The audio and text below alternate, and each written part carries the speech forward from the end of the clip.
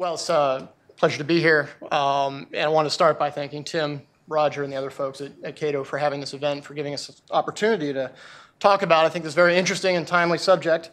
I also want to thank my co-counsel, Alan and Bob. It's been a wild ride, and actually one of our plaintiffs, George Lyon, is here in the front row, so thanks to George also. If there's other plaintiffs I haven't seen, let me know. All right. I also want to thank both the people in the audience here with us today, but also people who are not here with us today, whose scholarship and their tenacious commitment to the principles underlying the Second Amendment really helped to create the necessary legal framework and the legal environment that was necessary for us to be able to litigate and win the Heller case. It's important, and I want to really kind of emphasize this in my part of the talk, really to understand how incredibly key that scholarship was, both in transforming the legal environment surrounding the Second Amendment and making possible a victory in the Supreme Court. On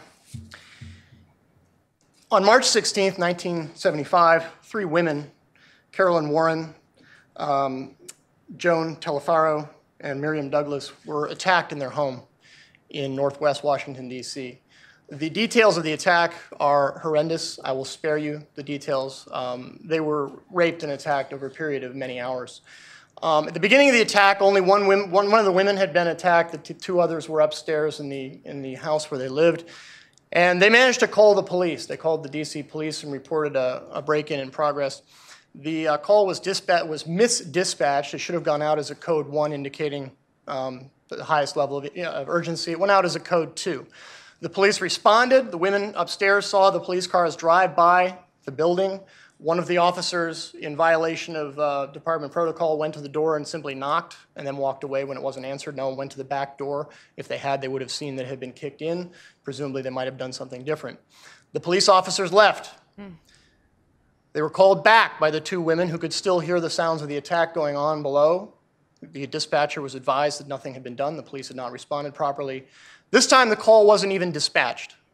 It was just written down as a sort of investigate at leisure. The women then sued the District of Columbia for negligence because of their obviously negligent police response.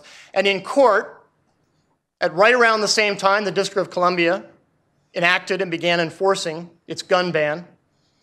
The District of Columbia's lawyers took the position that the district had no legal duty to provide police protection to these women or anybody else. So think about that for a moment. At the exact same time that the District of Columbia is depriving these people, including women who are vulnerable to attack, of any ability to defend themselves from these kind of predators, they are also taking the position in the court that they have no legal duty to provide any defense themselves. I think that tells you a lot about government. I think that tells you a lot about the District of Columbia, unfortunately. If you knew a person, if you knew an individual who took that position, you would consider that person to be dishonorable and despicable, that they would deprive people of the ability to meaningfully defend themselves at the same time they disclaimed any duty to provide that protection themselves. That was the state of affairs. That was the story on the ground here in D.C. at the time we decided to bring the Heller case. What I want to focus on in my remaining time is 3 points. First, why was it possible to bring the Heller case at the time we did? Why did Alan and Bob and I decide that it was the right time to bring the Heller case? And why D.C.? I'll start with the last question because it's the easiest in some ways. The simple answer is because the District of Columbia's gun law represented the most substantial and widespread disarmament of Americans on American soil since the time of the founding, since the British disarmed the colonists at Boston. It was, bar none, the most draconian gun law in the entire country. It completely forbade private citizens from owning handguns, and it permitted, theoretically, the ownership of a long gun, a shotgun or a rifle, but it had to be unloaded and either disassembled at or trigger locked at all times, and there was no exception for self-defense. So in effect, what DC allowed you to do is to have a club that looked like a gun.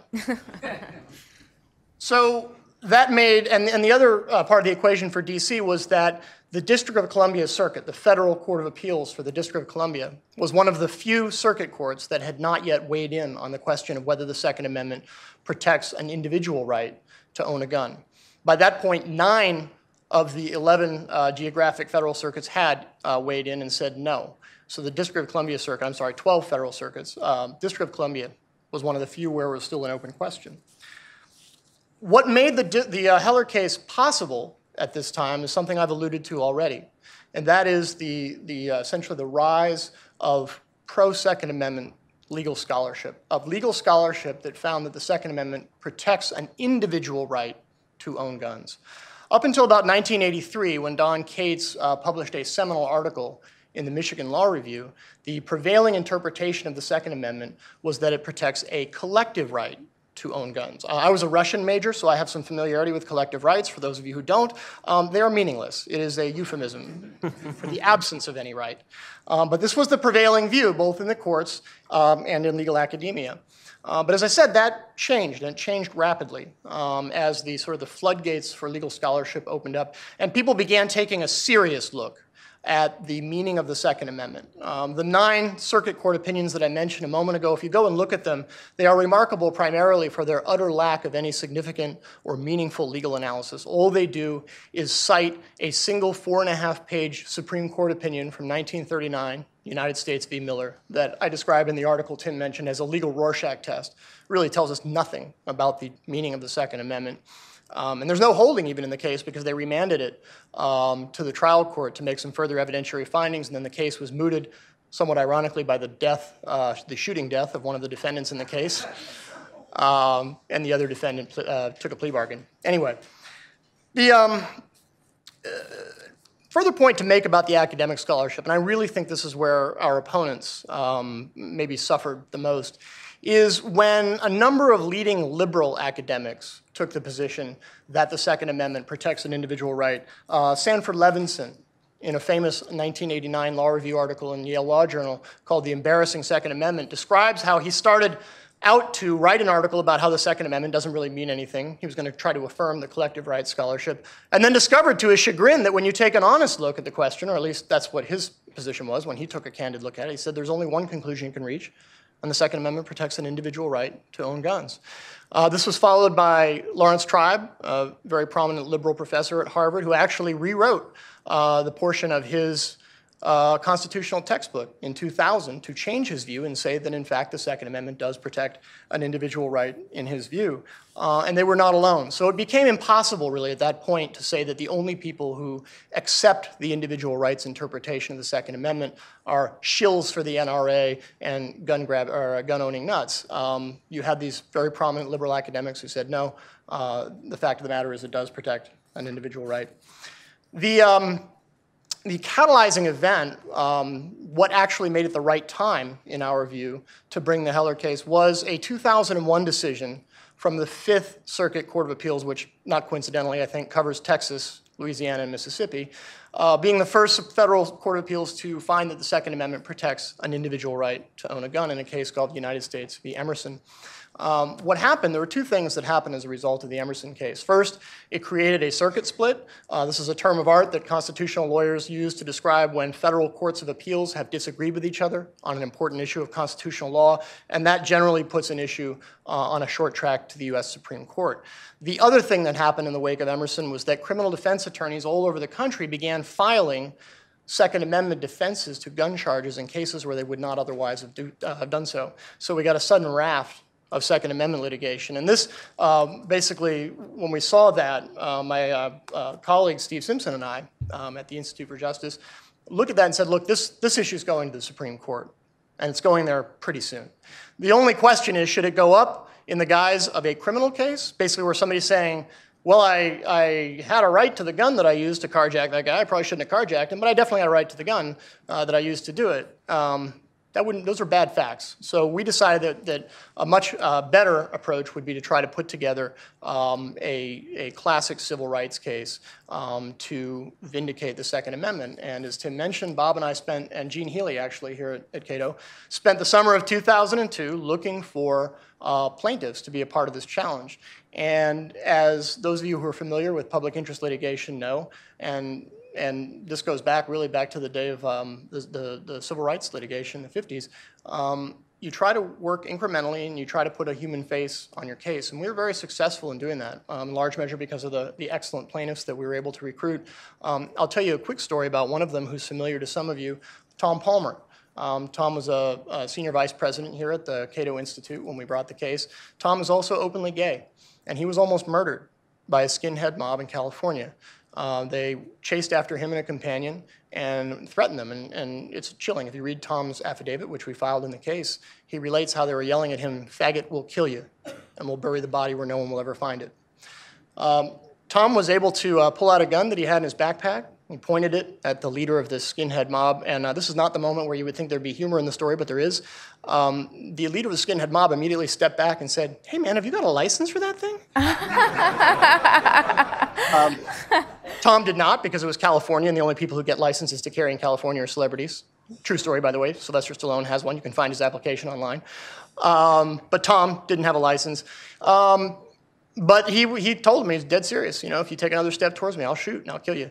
And it saved his life. He believes it saved his life. Interesting epilogue to the story. Tom had that gun, even though it was illegal, because his mother gave it to him. His mother gave him the gun because she said, "Tom, if you're going to be openly gay, you will probably need this one day." She was right. So the fact of the matter is, there are people in the world whose last resort is a gun. It's the only way they're going to protect themselves and save their lives against the kind of violence that the women faced, who I described at the beginning of the talk, or that Tom Palmer faced that night in Long Beach, California. So Tom and the remaining plaintiffs, and Bob and Alan and I, set out to vindicate this right. I'll skip over the procedural history of the Heller case, even though it's very interesting, and complete my remarks by describing very briefly the three opinions that the Heller decision produced. The first was Justice Scalia's majority for 5 justices, in which he took a very careful, painstaking look at the relevant history and text, answered essentially all of the arguments that have been deployed against an individual rights interpretation of the Second Amendment, including the idea that it only protects the authority of states to field and arm militia. I think systematically demolished them. Injected a very unfortunate bit of dicta, which we'll probably hear about later, in which he said that despite the fact that a total gun ban is unconstitutional, of course no one's questioning the ability of the government to ban guns in sensitive places and to ban guns that are dangerous and unusual and so forth and so on. But on the whole, a solid opinion. Could have been better, but every Supreme Court decision could have been better. But what counts is what the holding was, which is that the government cannot ban completely a commonly used weapon like a handgun for self-defense. I have to actually quote from the Stevens dissent, because every time I read this sentence, it just boggles my mind. Justice Stevens essentially adopted, without acknowledging that he was doing so, he essentially adopted the collective rights model. And he says, this is from the second paragraph of his dissent: "The question presented by this case is not whether the Second Amendment protects a collective right or an individual right. Surely it protects a right that can be enforced by individuals. The Second Amendment plainly does not protect the right to use a gun to rob a bank. It is equally clear that it does encompass the right to use weapons for certain military purposes." What? So according to Justice Stevens, the point of the Second Amendment is to enable people who are engaged in military operations to assert an individual right in court to be armed while they do so. One has the image of Marines storming a beach, you know, with broomsticks. But one of them thinks, you know what? We could go to court and get an injunction and have guns for this operation. And that's really the point of the Second Amendment. It is ludicrous. It is a ludicrous interpretation of the Second Amendment. And perhaps for that reason, there was a second dissent in the case written by Justice Breyer. All 4 dissenting justices, by the way, signed on to both dissents. The dissent that said the Second Amendment effectively means nothing, or that's rather comical right to have a gun while engaged in military operations. Justice Breyer did what you might expect from Justice Breyer, which was to create an elaborate balancing test that always yields the same answer, which is that the government can do whatever it wants in this area. I skimmed it again. It's not really worth relating to you. Those of you familiar with Justice Breyer already know it anyway. But essentially what he did is he sort of looks at the government's interest on one side, which is, of course, saving lives, and he looks at the interests on the other side, which is, of course, the ability of people who don't work in the most heavily armed facility in Washington, D.C., like Justice Breyer does, to protect themselves when they're at work or at home. And Justice Breyer essentially finds this to not be a terribly important right. I sort of wonder if he might change his mind about that, by the way, if they took away armed security from the Supreme Court. It might focus his attention. Some of you may know Justice Breyer was robbed at Machete Point on the island of Nevis in the Caribbean a couple of years ago, and his home was broken into in Georgetown. So perhaps if those things had happened before the Heller case, he might have had a different perspective. I'll just end by saying that the Supreme Court's analysis of the issue in Heller really, I think, transcends the issue of guns. It goes to the very heart of one of the most important questions in all of constitutional law, and that is, what are the prerogatives of the individual in society? When you leave the state of nature and you go into a society with government, do you leave behind the effective ability to protect yourself from violence when the state cannot? That, to me, is what this question comes down to. And people who support the Heller dissent say that you do effectively give up any meaningful ability to protect yourself from violence when the state either cannot or will not, or disclaims any legal duty to do so. Those of us who support the Second Amendment, those of us who support the individual rights interpretation of the Second Amendment, reject that view. You do not give up your right to defend yourself from violence just because you live in civil society, or as the case might be, an uncivil society. Thank you.